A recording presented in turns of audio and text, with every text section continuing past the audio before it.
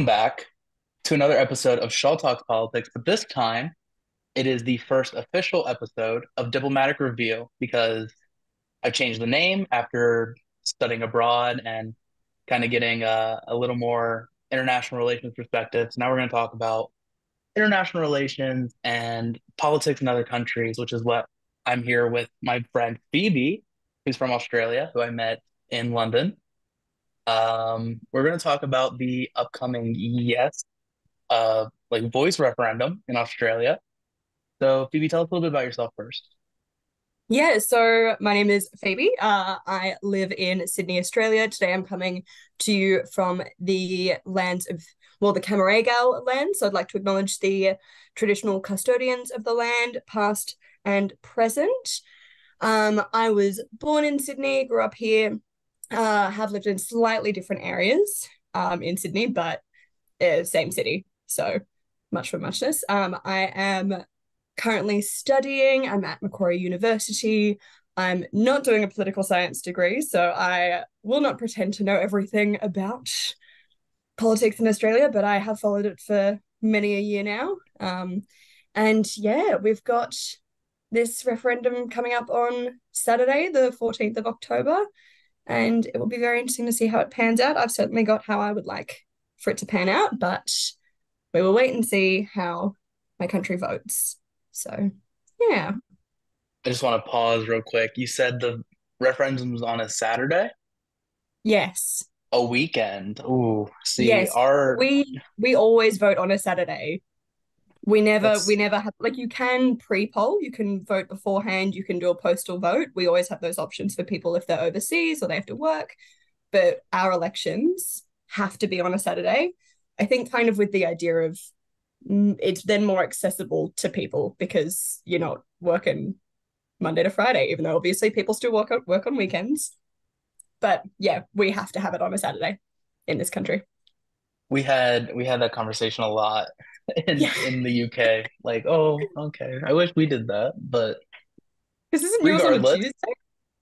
yeah, it's on the first Tuesday of November, So random, but and it's it's not even different. a like federal holiday. Oh yeah, yeah. We don't. Ours isn't necessarily on any sort of day. It's just a Saturday. It's just got to be a Saturday. It often when they call an election for something, they do have a certain amount of time to call it. Um, so as soon as the legislation for this referendum was passed, they had a certain amount of weeks that it had to be called within and had to either be between this date and this date. Um, couldn't tell you what the dates are now because it was a few months ago, but yeah, they have to call it for a Saturday. Same for federal election, same for state, same for council, Saturdays. So, like earlier this week when we were planning this episode, you told me that like this is the only thing that is being discussed. Yep. So, how has the voice referendum become such a focal point in Australian politics? So it has been in the works for a while. So I think it was in 2016, we had an event where there were, I think it was 250 Indigenous peoples from across the country that all gathered at a place in Australia called Uluru. It's pretty much smack bang in the center of the country. Incredible place. I've not been yet. Desperate to go one day soon. But they all gathered there to discuss what can we do moving forward? What can we do? Because in Australia there is such a gap between sort of in a sense quality of life between Indigenous Australians and non-Indigenous Australians. I should say Indigenous and Torres Strait Islander peoples in this country. And there is a lot of talk in politics of how do we close that gap. And there is a project called Close the Gap in terms of life expectancy, education rates, incarceration rates, everything like that. And so the Uluru Statement of the Heart, it's a one-page document, which also caused some controversy a few weeks ago in this country when someone was like, it's 26 pages. No, it's one page. Anyway, one-page document basically inviting the rest of the country to walk together as one into the future and to have an enshrined voice to a voice to parliament that is enshrined in our constitution so it cannot be abolished because we have had previous voices like this. So this voice is an advisory group. That is all it will do, but it will have to exist. The details of how many people will be on this panel is to be legislated by government. And that can change over time because we have had this kind of a group, this advisory group legislated before, but then, you have new governments come in and they get rid of it. So that's happened a number of times where it's been put in place and then removed, and then put in place and then removed. So the Uluru Statement of the Heart wanted us to have that as a permanent body, purely to advise on Indigenous issues and legislation that would impact Indigenous and Torres Strait Islander peoples in this country. So, it's been 7 years, just about. And it has just been huge. We had a federal election last year. Was it last year? Yes, it was 2022. And a Labor government won that. Previously, we had the coalition government, so the Liberal national government in place. And with this change, the Labor government had gone to that election saying that we would have a referendum on what was proposed in the Uluru Statement of the Heart. And then earlier this year, they started that process of legislating for a referendum, putting that to Parliament. That passed, and now we're here. And it's just, in the lead up to any sort of vote in this country, it's a big, can be a bit of a big event, and especially because it is one where there is a lot of misinformation and disinformation being spread, unfortunately. It has just taken up a lot of airtime across media, any format of it. It's been a lot. So yeah, it will be very interesting to see sort of how it comes out, because people will argue, oh, but there's not enough detail. Yes, because Parliament has to do its job to figure out the detail, and that can change, which is ultimately, I think it's a good thing that the detail can change, because then you can put one thing in place and go, oh, it's not really doing its job. Let's change it. And then you can make it better. Hoping that you can make it better. Obviously, you could have a government come in and go, no, we're only going to have 5 people on this panel. Whatever. When obviously there aren't just 5 groups of Indigenous peoples in this country.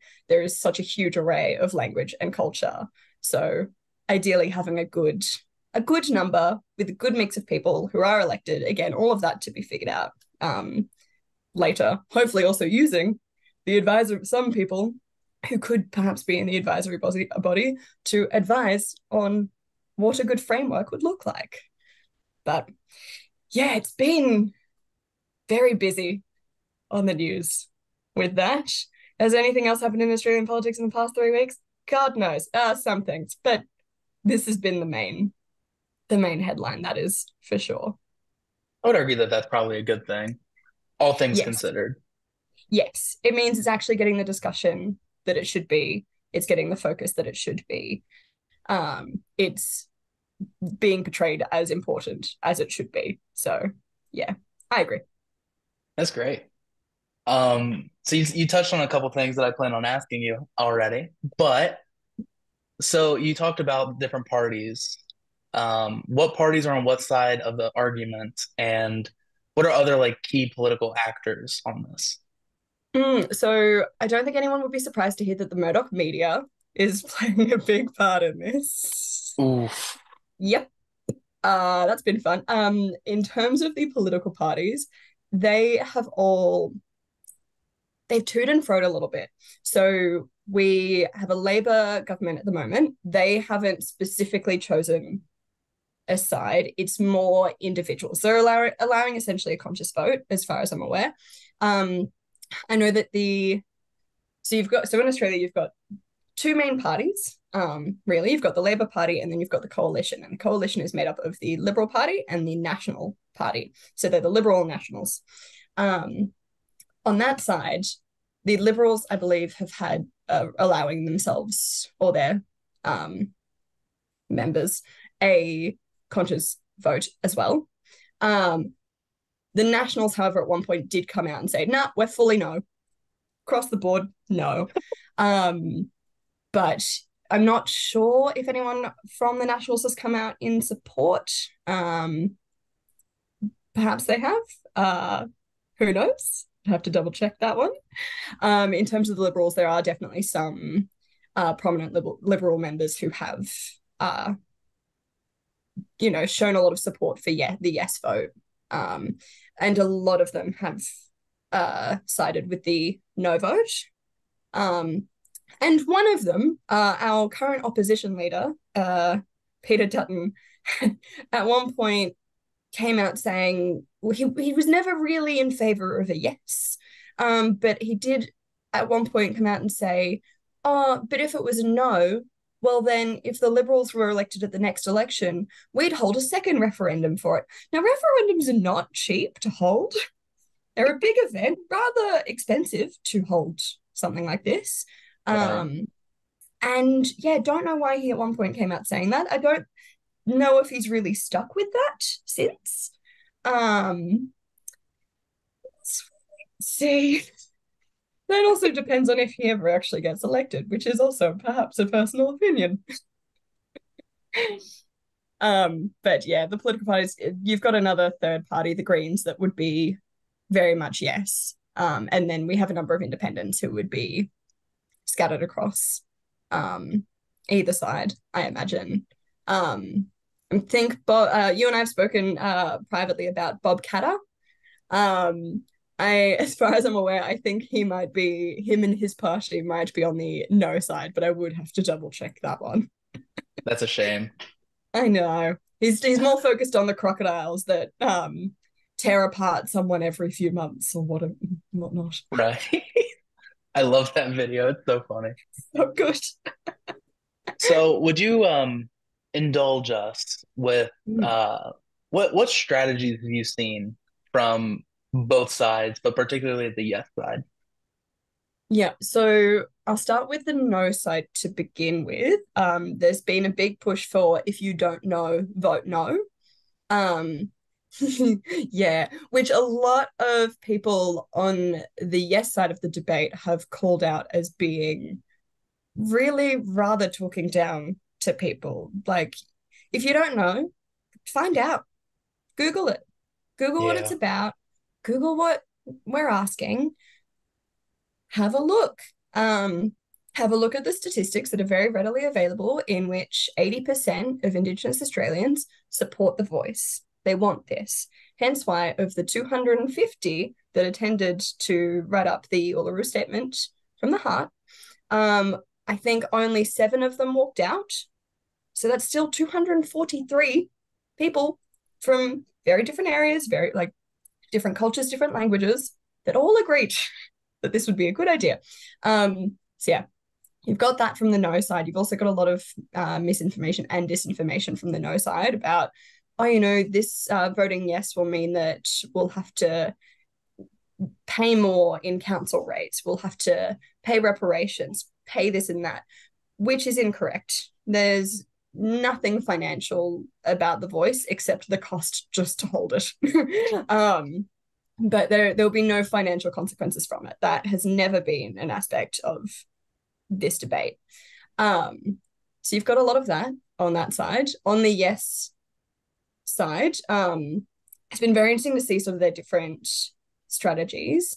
So they did start off with just sort of encouraging a lot of conversations. Now, this is all just sort of what I've seen. So I'm not, I don't want to pretend that I know their strategies from the ins and outs of them, Right. just sort of as a spectator. There's been having conversations and, just looking back at the 1967 referendum that we had in this country that was to just include Indigenous Australians in our constitution, because when our constitution was written up in at the start of the 1900s, we did not include Indigenous Australians in the constitution. They were not counted whatsoever, which caused a raft of problems, so I'm sure you can imagine. So they did a lot of thinking back to that and how far we've come from that and how important that moment was, and really drawing on that and the emotion of that. They've had some really beautiful ad campaigns um, with very iconic Australian music behind it. So there's this one ad campaign that really does draw back to that. And throughout this video clip, it's a lot of very Australiana references, very just niche Australian moments and like little bits and pieces. Like you've got the pool room with all of this on the walls and all of these funny things happening and little cute things. And in the background, you've got this song by John Farnham called You're the Voice, which I thoroughly encourage everyone to listen to. It's a beautiful song, wonderful when you're in a crowd of people and everyone's belting it out. Um, it's a beautiful ad campaign. So they've gone from that through to having various high profile people come forward, encouraging a yes vote and encouraging just looking it up, reading it, finding out what it's about. We had so they've had Cathy Freeman, who did very well in the Olympics for Australia in the year 2000, the Sydney Olympics. And so she's come forward in support of a yes vote. So that's been a part of it. And I should mention as well, Cathy Freeman is an Indigenous woman in Australia. And so they've had all of that. What else have they had? They've also been very unofficial parts of it. So we've got an Australian rapper whose first name I can't remember, which is awful of me, but his name's Briggs. Everyone refers to him as Briggs. Him and two Australian comedians did, so Briggs is Indigenous Australian, so the three of them did this little skit essentially where it's these two white women talking about the referendum and like, oh, but how's it been for you? It must all be very exhausting, because it has been reported widely that this referendum is having, or is likely at least to have, a negative effect on the mental health of Indigenous Australians, while we're debating if we should listen to them. Right. Really. But they did this sketch and it was just beautifully well done, where these two women haven't actually looked it up and they're like, oh, but we just don't know. We're not sure. And so then sort of leaning into that, if you don't know, vote no idea. And Briggs just goes, well, Google it. Have you Googled it? And it's just this really simple thing. And that wasn't financed by anyone. That wasn't financed by the Yes campaign. That was done by the three of them, plus the director, I believe. The four of them wrote it one afternoon and they're like, how can we help this campaign? What can we do to push it forward? And they did that, and that's been doing really well. That only came out, I think, at the start of last week, sort of maybe Tuesday, Wednesday, I think. And I read online that within 2 days, it had about 4 million views. Wow. Yeah. 48 hours, crazy. 4 million views. Insane. So that's happened, but that was unofficial. That wasn't actually associated with the Yes campaign. It was just Google it. Why is this seemingly so complicated when you can just look it up? You've got access to a phone. You've got access to the internet. If you do, have a look. So they've done that. So it will be interesting as we're in the last 6 days of this. It'll be interesting to see what happens next. There are a lot of people at busy sort of train stations handing out things. I've seen some no pamphlets being handed out. I've seen some yes pamphlets being handed out. I know people are doing door knocking. I know people who are doing the door knocking and also phone banking as well. So yeah, be interesting to see what happens in the final few days and if there are any other high profile Australians that come forward to try and help the Yes campaign. Yeah, in the final push, I guess. So that's interesting because that my next question was going to be about like public opinion and grassroots organizing. So what have you seen so far? And like, like you said, we're like creeping up on it.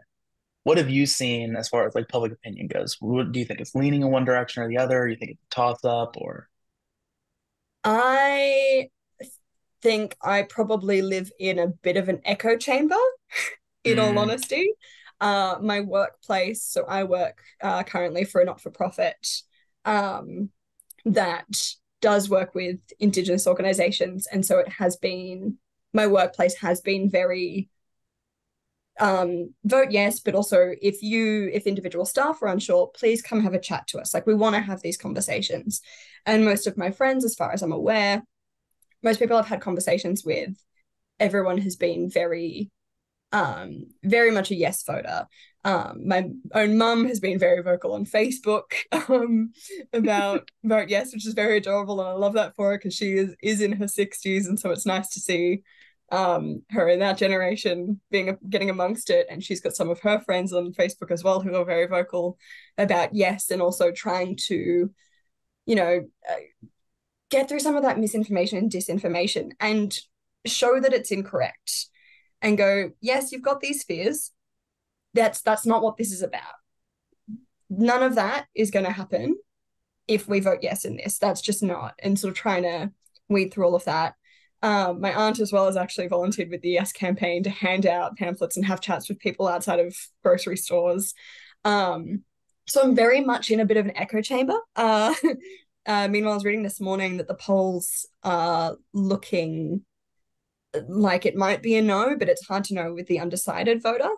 Because I think, yeah, the polls have been really ranging from sort of 45% no, sorry, other way around, 45% yes to 40% yes.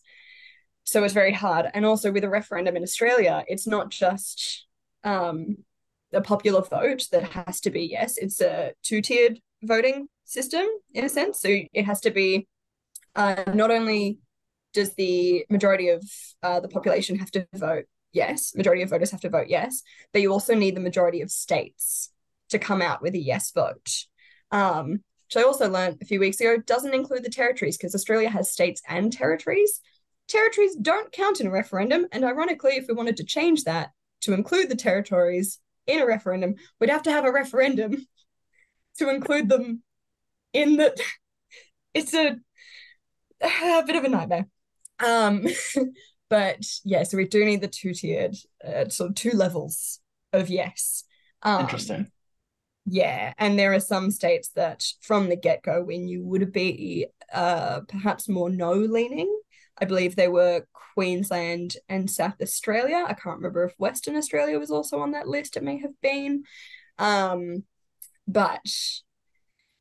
we will wait and see how that all pans out. But yeah, I've seen a lot of people get amongst it. Workmates of mine have been doing, as I mentioned, door knocking and phone banking and volunteering whatever time that they have with the Yes campaign.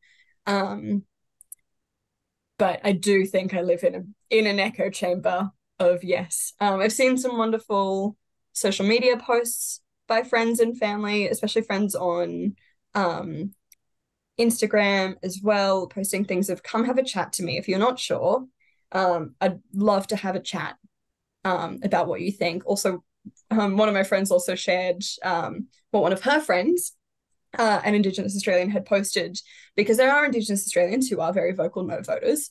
And one of them, so my friend's friend had posted something that one of those vocal no's had said, and he put a caption of Jacinta Price, so the woman who was a very vocal no, her name is Jacinta Price, and he was saying that Jacinta Price is Indigenous Australia's version of Pauline Hanson. Does Pauline Hanson speak for all white people? For a bit of context, Pauline Hanson is an Australian senator who has said some very questionable things over the years.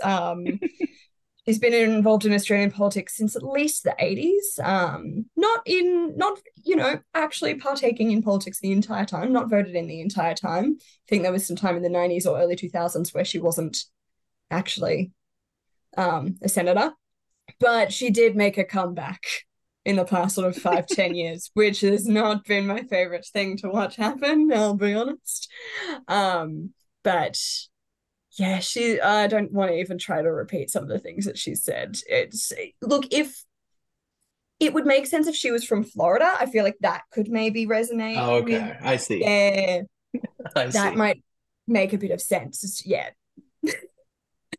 So it's been nice sort of seeing those conversations of yes, this is an Indigenous woman saying vote no. But she is our version of this person for you guys.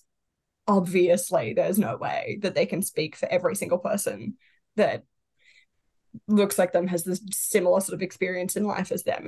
That's not no. So it's been nice to see those sort of things and people encouraging conversations along the way. Right. Okay. I have one last question, Yep. and it's gonna make you think a little bit. All right. What do you think would be the path forward for the country, regardless of what the outcome is? Yes or no, it doesn't matter. What's the path forward? Oh, yeah, that is tough because so ultimately, personally, I would love for it to be, if you haven't already guessed, I would love for it to be a yes. If that wasn't obvious. Um, if it is a no, uh, then that's what Australia has decided. I'm not going to fight anyone on that. It's no point. Um, but I think we would need to take a step. Either way, whatever happens, we as a country need to take a step back and think, what can we do to improve things for everyone and including everyone in that? Um, because currently there's so much data when it comes to that specific gap between Indigenous Australians and non-Indigenous Australians. Um, and non-Indigenous Australians can't, we fundamentally, we have a different experience in this country. And we can't keep pretending that we don't. And so I think we just need to go, okay, well, how can we actually improve this? What can we do?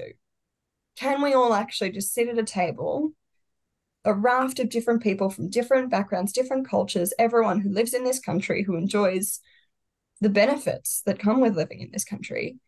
And what can we do so that everyone is actually included, um, and gets the best life that they can in this country, regardless of where you've come from, what your background is? I think that's what we need to do. And I think if it is a yes, I think the voice will help immensely for Indigenous issues because it will be an advisory body for legislation that impacts the Indigenous population of this country.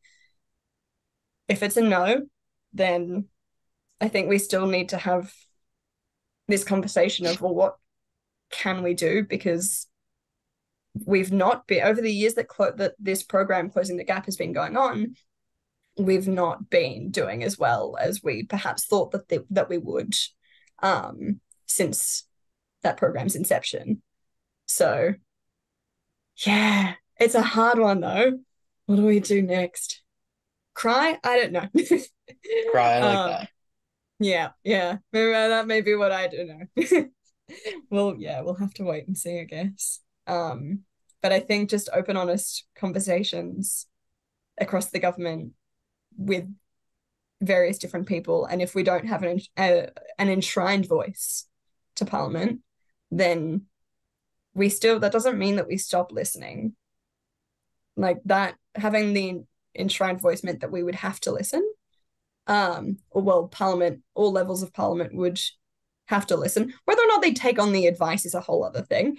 But I think regardless of the outcome, we still need to let people use their voice and we need to listen to them and take on whatever advice and sort of evaluate that and figure out what may be best because what we've been doing hasn't been working so well. So yeah, that was a tough one though. Well, that's all I had. So do you have any final comments for the show? Oh no, I think just be kind to one another. Don't, yeah, just be kind, take a moment, don't attack people for nothing. Not you on the show. I mean people in general. Like just if we can all just sort of chill, um, and take a moment and listen to other people's perspectives, I think we will get a lot further, than if we just immediately start yelling things at one another. So yeah, I think just be kind. There's a lot of Americans that need that advice, I would say. Yep, fair. Well, that's all I had. So thank you for being on the show.